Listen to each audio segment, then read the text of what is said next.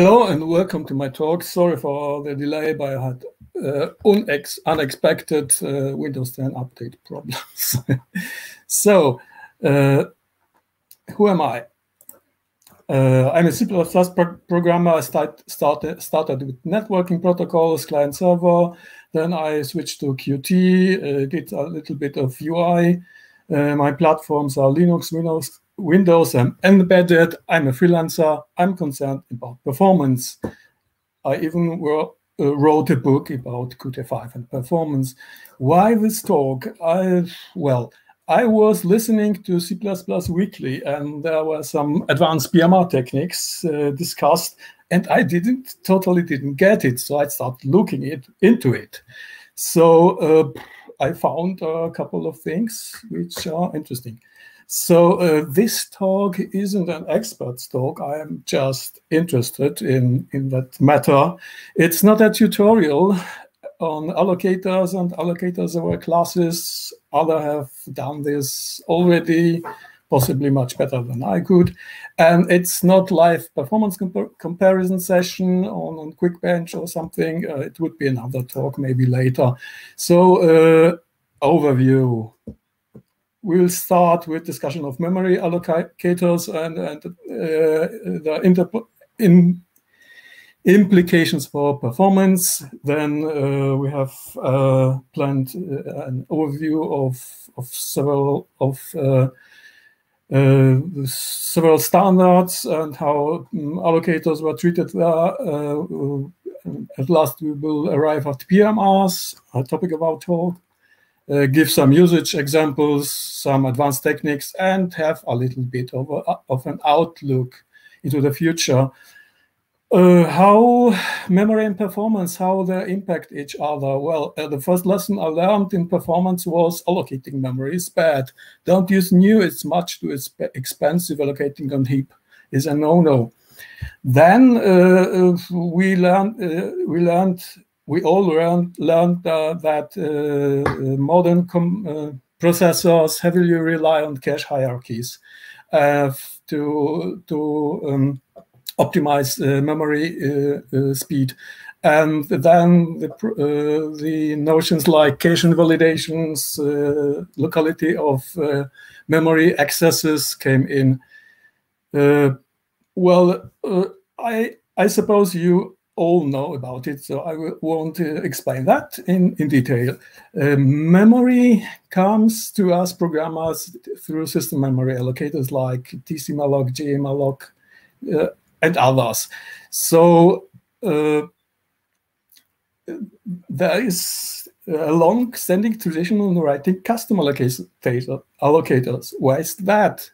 Are these global memory allocators not good enough?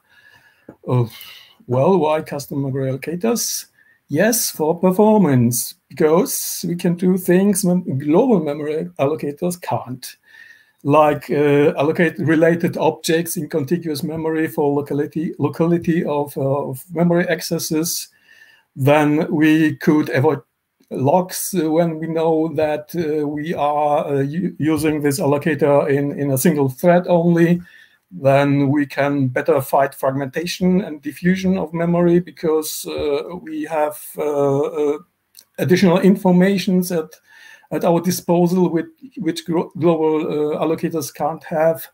And then we can lower cost of allocations if we have special requirements.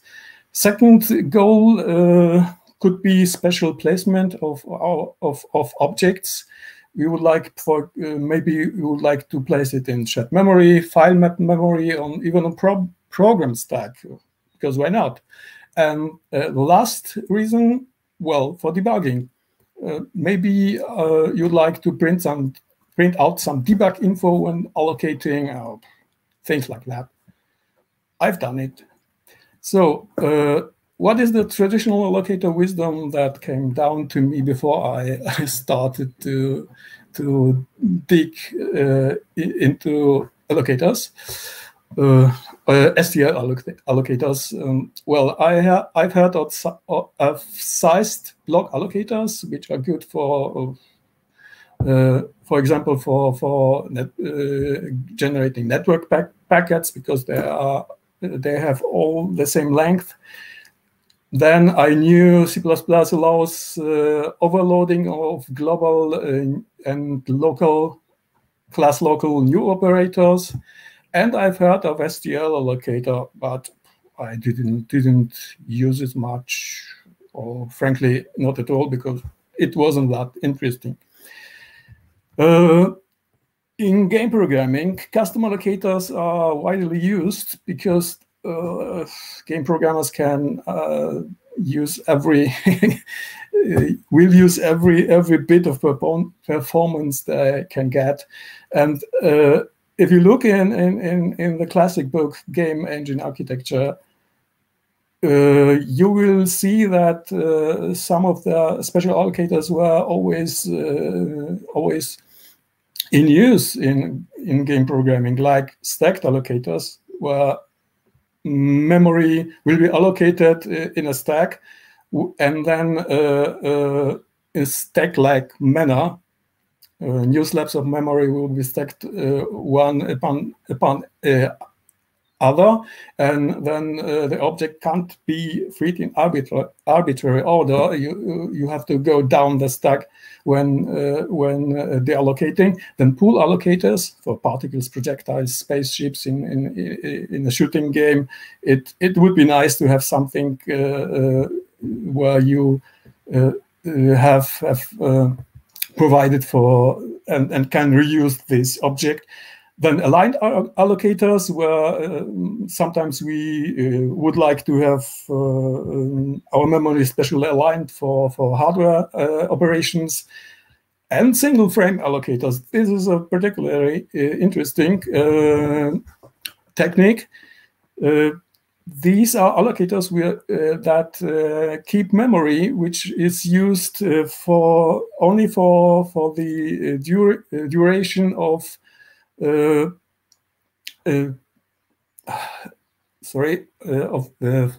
the duration of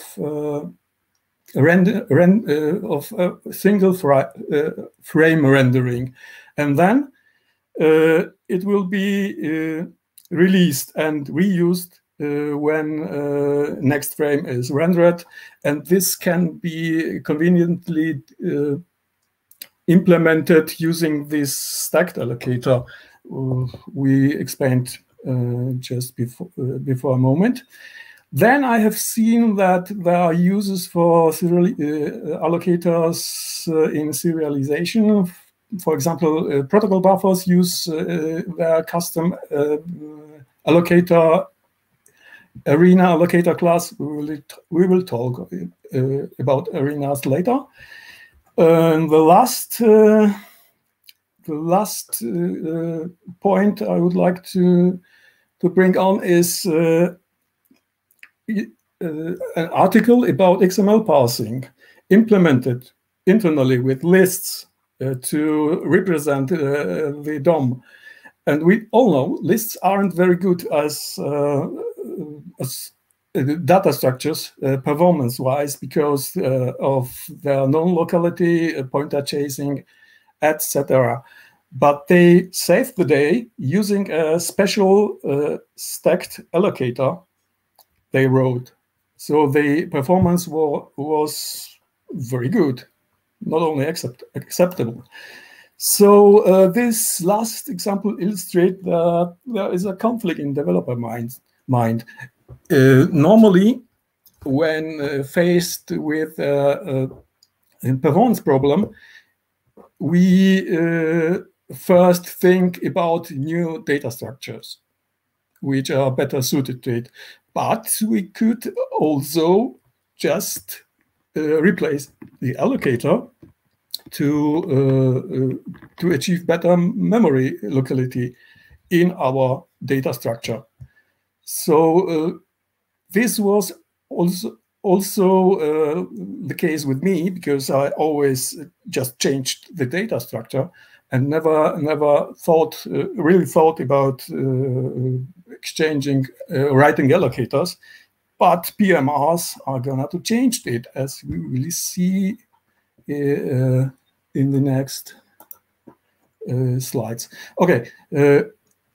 Now we all knew how C++ new operators could be overloaded globally or for a class.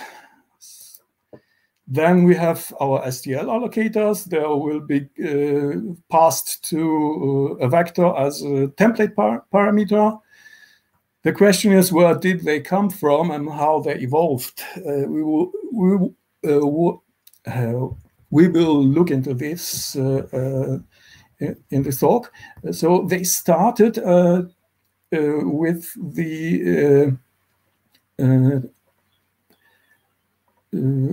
they started as a means to encapsulate different sized pointers on PCs at the time. There were near far huge pointer in segmented memory models.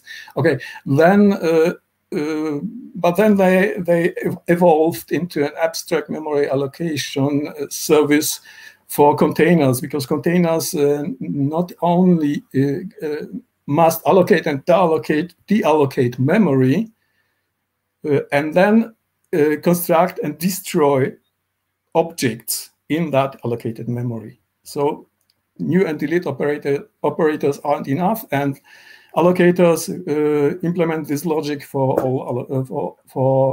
all containers to reuse. So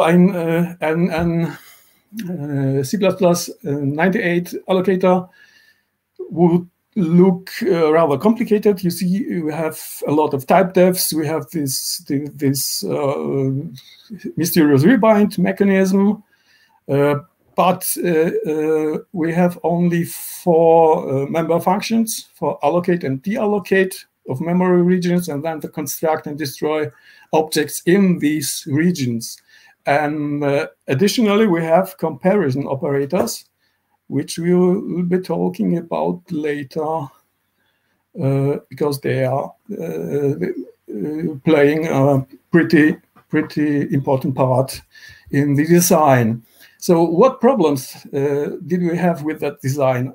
First, the problem is that allocator forms a part of vectors of containers type. So if you have a function taking a vector, and we have a vector with which is using a custom allocator, this function won't be able to accept this our custom allocator vector.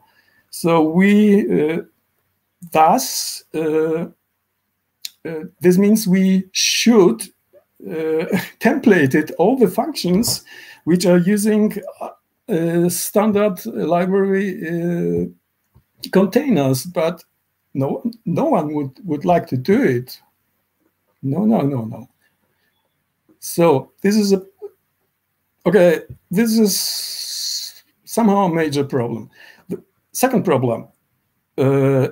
Now we come back to our comparison operators. All allocator instances are always compare equal. This means they are interchangeable.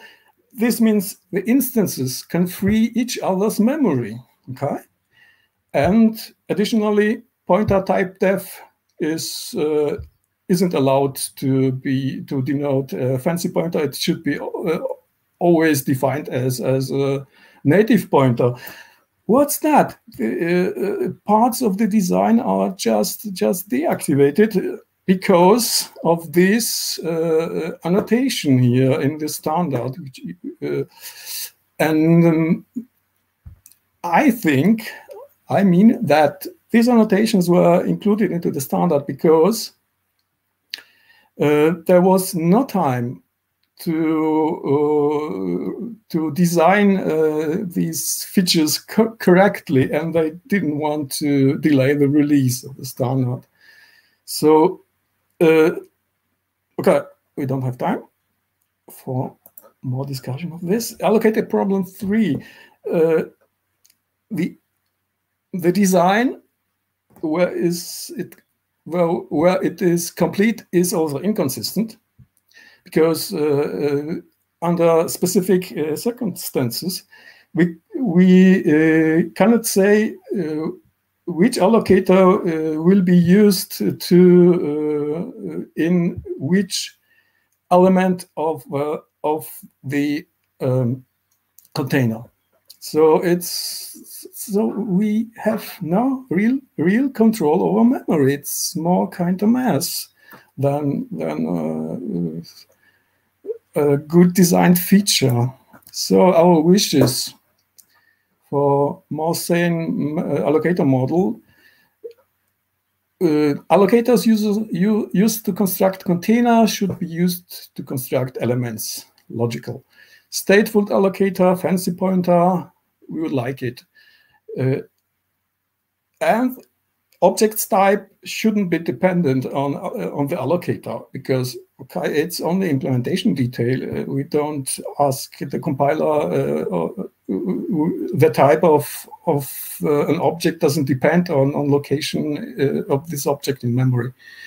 So long time ago, there was a company called Bloomberg, and they had their own allocator library, which unfortunately wasn't compatible with the STL allocator design. So they had to match both worlds as not to get rid of their nice performance gains.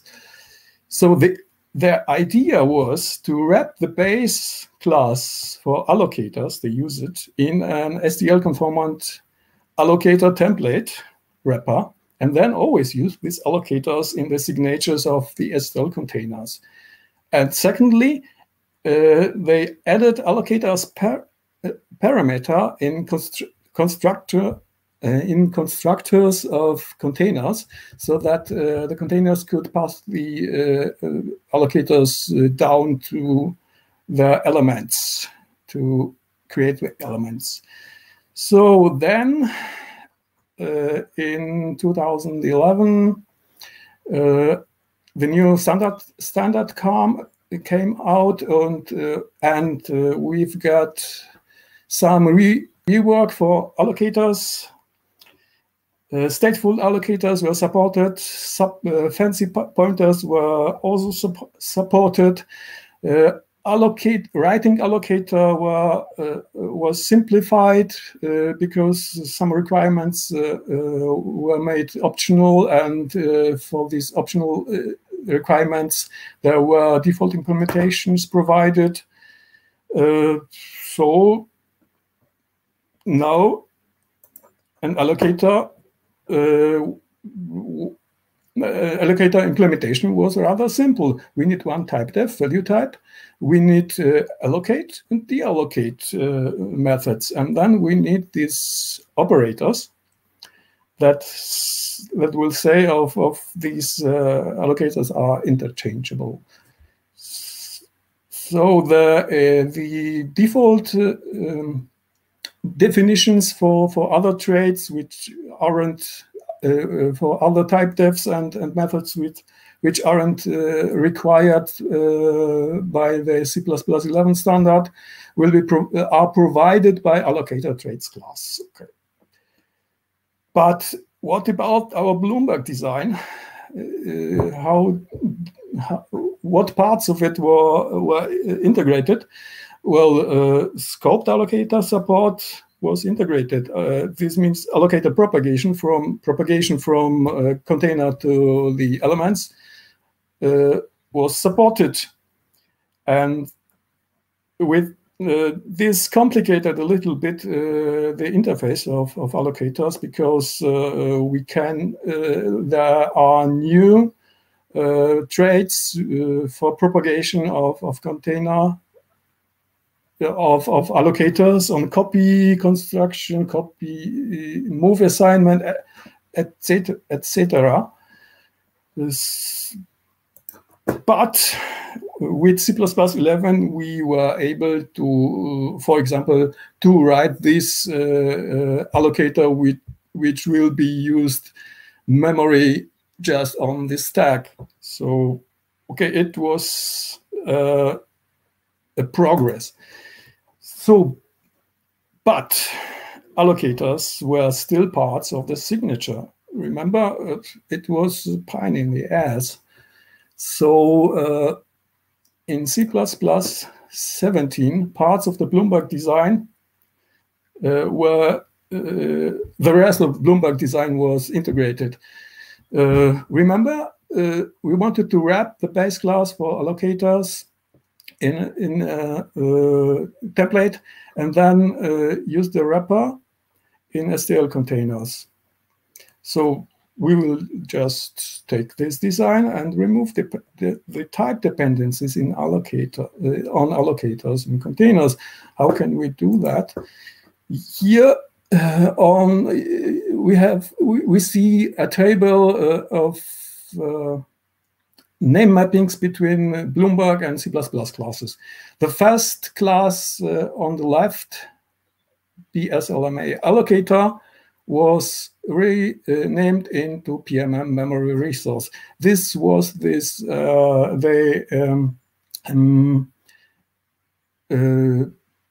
this was the polymorphic abstract superclass for all specific allocators. Now it is called memory resource. For me, it's a little bit confusing.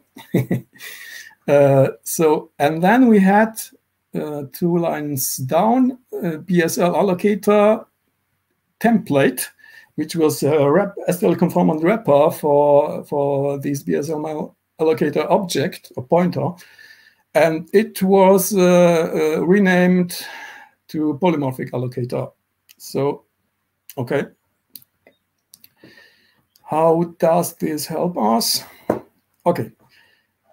When we have now a container, it will be always configured, parameterized with this standard PMR polymorphic allocator template, which internally will have a pointer on a base class of PMR memory resource, abstract base class, and the specific memory resources implementation, which are allocators, allocating memory, but it's all confusing. So we will call them memory resources from now on to be conformant to standard nomenclature. These memory resources will then implement specific algorithms. So how can we use it? Simply use. We have some buffer somewhere in program. Then we construct a memory PMR memory resource, giving this buffer as to be managed by this memory resource, and then to plug in this memory resource to allocate our data in a vector, we have to use standard PMR vector class, which uses this wrapper, this STD PMR polymorphic allocator wrapper in this type, in its type, and also forward the address of this memory resource to the vector instance. Notice that vector is a PMR overload of the standard vector, but string not isn't. So vector elements, this means strings, will be allocated with this memory resource, but string internal allocations will be done, still done doing new and delete. If we don't want this, we have to use STD PMR string overload here as well. Okay, let us have some overview of a PMR and its usage. The types, we don't have that many types for resources. The first, we have monotonic buffer resource and pool resource, synchronized and not synchronized. So let us start with monotonic buffer resource. It's a memory resource which will allocate memory and never free it before it is destroyed. Only in the structure the memory will be released again. So it's like stacked allocator. It can emulate an on-stack allocator, and it's very similar to this single frame allocator usage.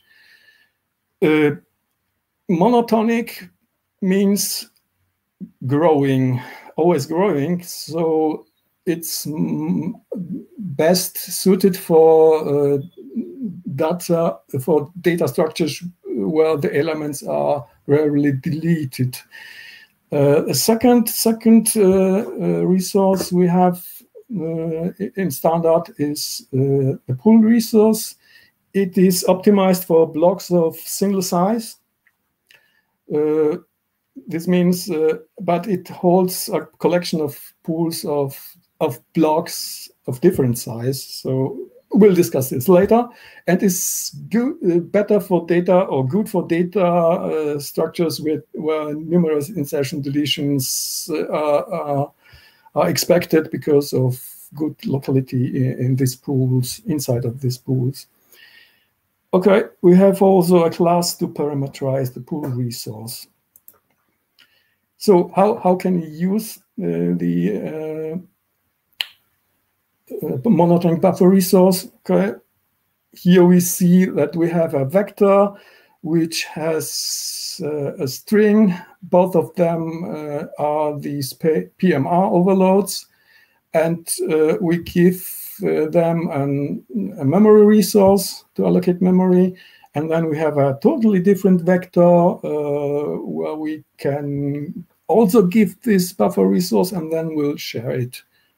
It's no problem.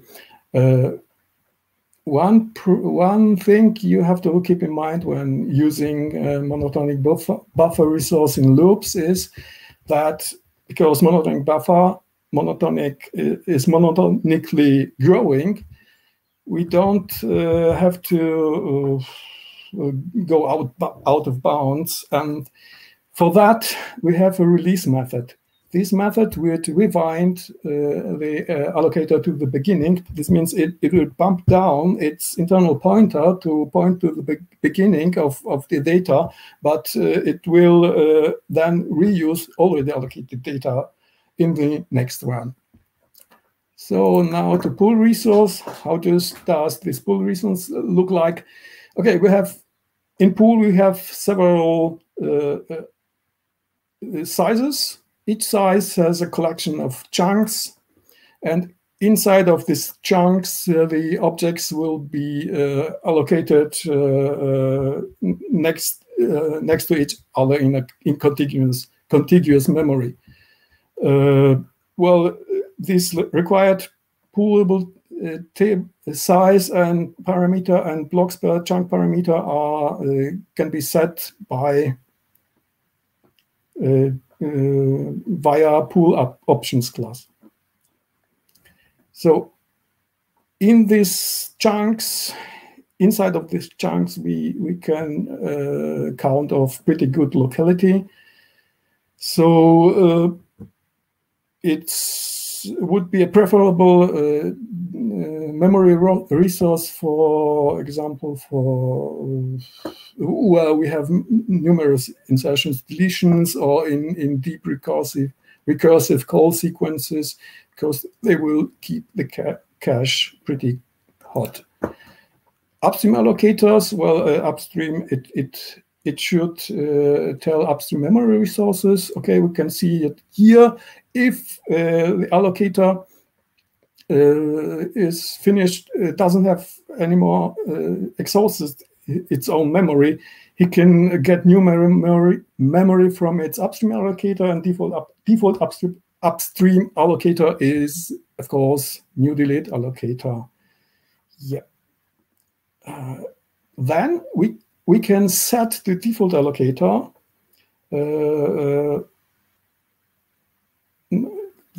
This means also the default upstream allocator. As I said, initially the default allocator, default memory resource. It's confusing. The default memory resource is, of course, new delete resource. And just for fun, standard also defines a null memory resource, which doesn't do any allocations at all. Well, fun. Advanced techniques, okay. So the first one is winking out. You must know that the deallocate method in monotonic buffer resource is a no operation. This means the structures of the elements are not called, and even the internal pointer to the buffer isn't moved. It's just no operation. So, but when we use monotonic buffer in a container, still the destructor of the container with this allocator has to be called. So, well, not so happy phase, but we can use a trick. Use the same monotonic buffer for the elements, for the container itself. Of course, there is a word of caution, because the monotonic buffer resource deallocate doesn't call a container, the constructor. Side effects are not allowed in constructors, or we have to brace ourselves for problems. So, wink in example. We have some pool resource, unsynchronized pool resource, and then we allocate here a new pool data structure using this pool resource. This is some complicated data structure, vector of lists of strings, and it will get us as constructor parameter our pool resource also. So this pool resource will be used for the container and for container elements.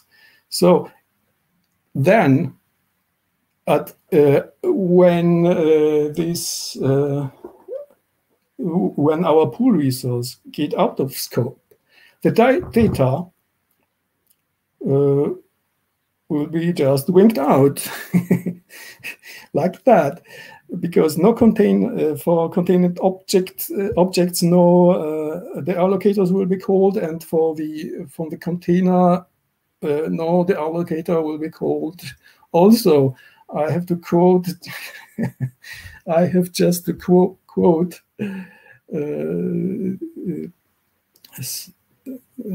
A speaker from another presentation. You just destroy an arena and everything winks out.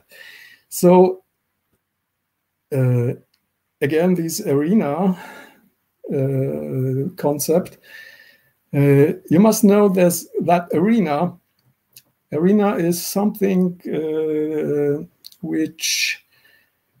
where new objects are allocated out of a large piece of pre-allocated memory. And this piece of pre-allocated memory is called the arena. So it's pretty similar to our monotonic buffer resource.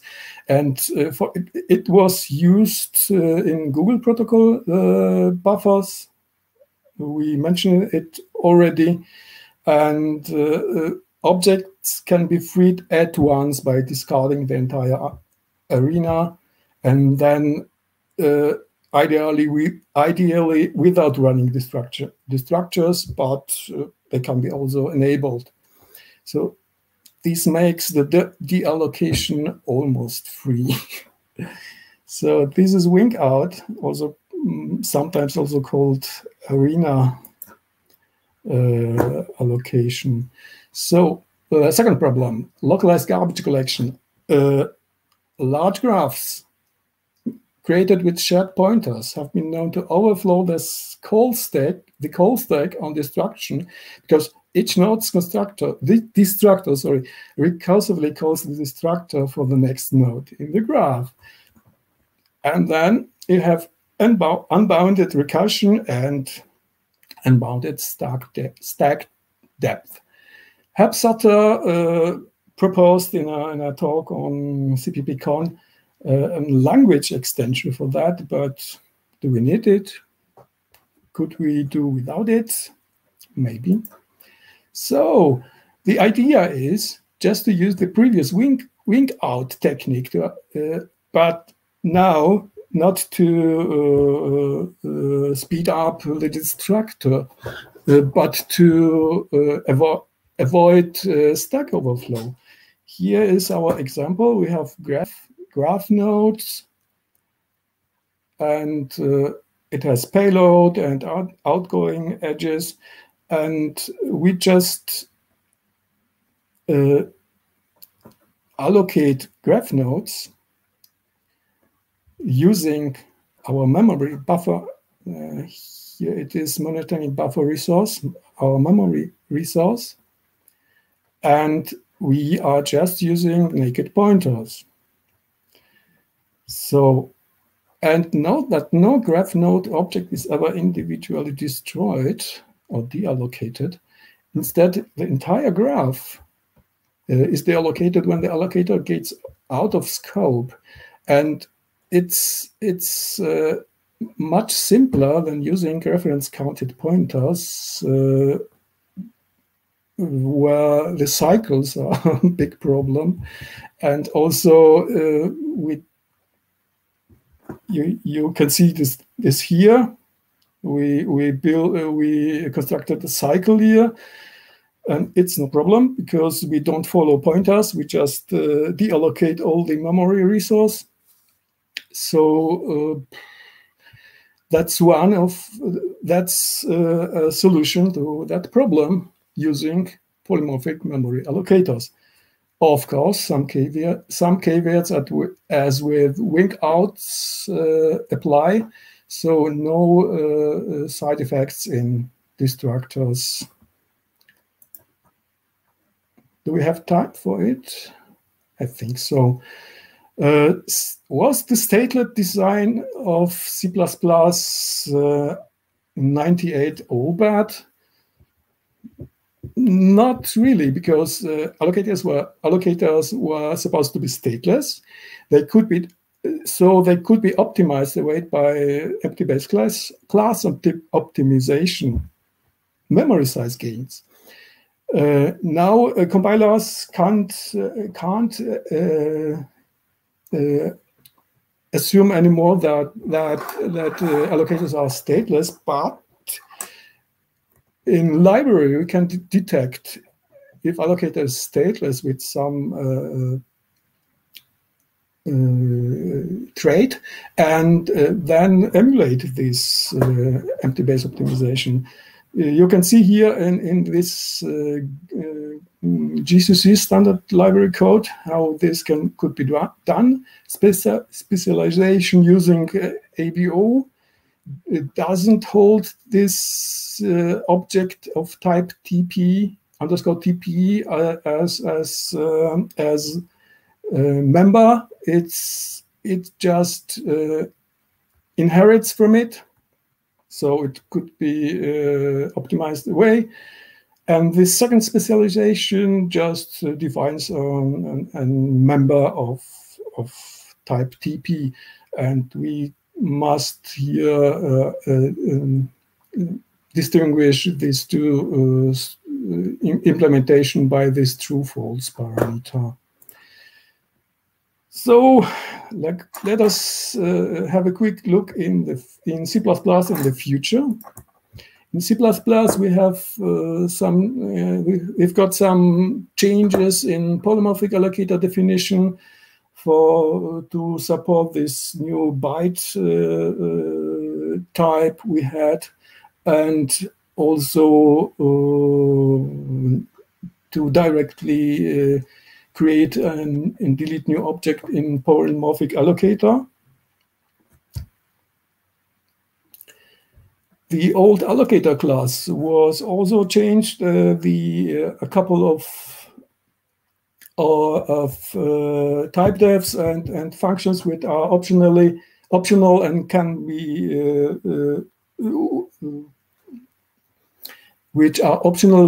was removed because they can be implemented by these allocator traits. Then a couple of allocator related classes, functions and templating functions, which mainly create new objects out of allocator with some argument list were added. So the additions weren't so many. But what does the future keep in store for us? For C++23, there was announcement of a test resource proposal, which were previously used at Bloomberg's. So how could such a test allocator help us in performance optimization? Well, look at this. First, we have a monotonic buffer allocator, which will get all its memory from the new operator, and then we want to we can replace it with the counting allocator, which will count for us the maximals, count the allocations tell us how what the maximum size of this structure was, and then we can replace it with allocator using a fixed memory resource. So no new calls at all, and welcome performance gains. So test resource proposal in details look like that. Default resource guard helps us install and then deinstall default memory resource. Can be used in unit tests to check the correct memory usage. Then the test loop will help us to test low memory conditions. And the star of the proposal is, of course, the test resource itself. It can detect leaks, double freeze, buffer overruns, buffer underruns. It can be used to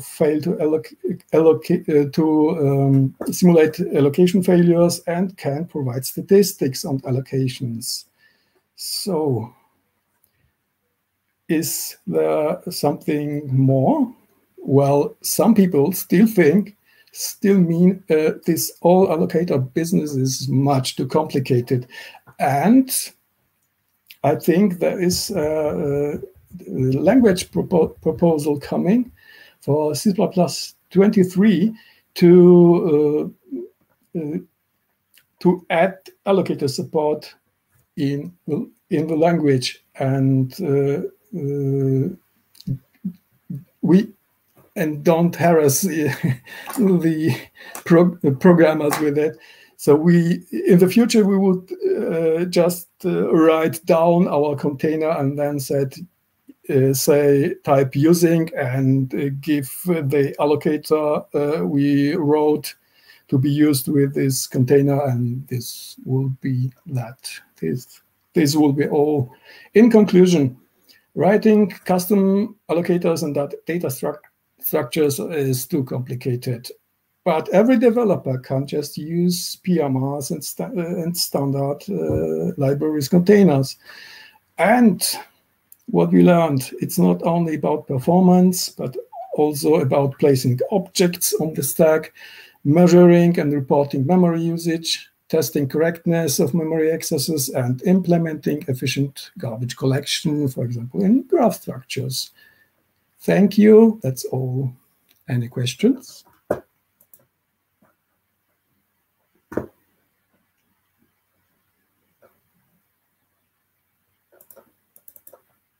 Question, slide 36.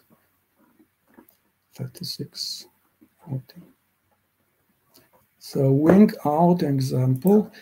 Is wing out for objects with non-trivial destructors permitted?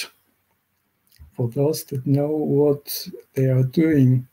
Or is it considered undefined behavior? Well, frankly, I don't know, but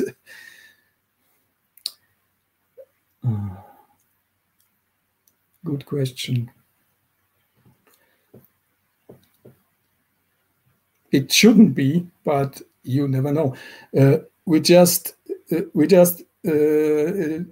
change some pointers to internal data structures and don't do anything. The objects we allocated still live in that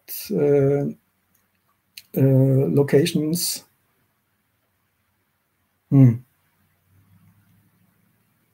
But then, if they are reallocated, well, don't know, probably undefined behavior. But I'm not sure. We have to ask some committee member. More questions?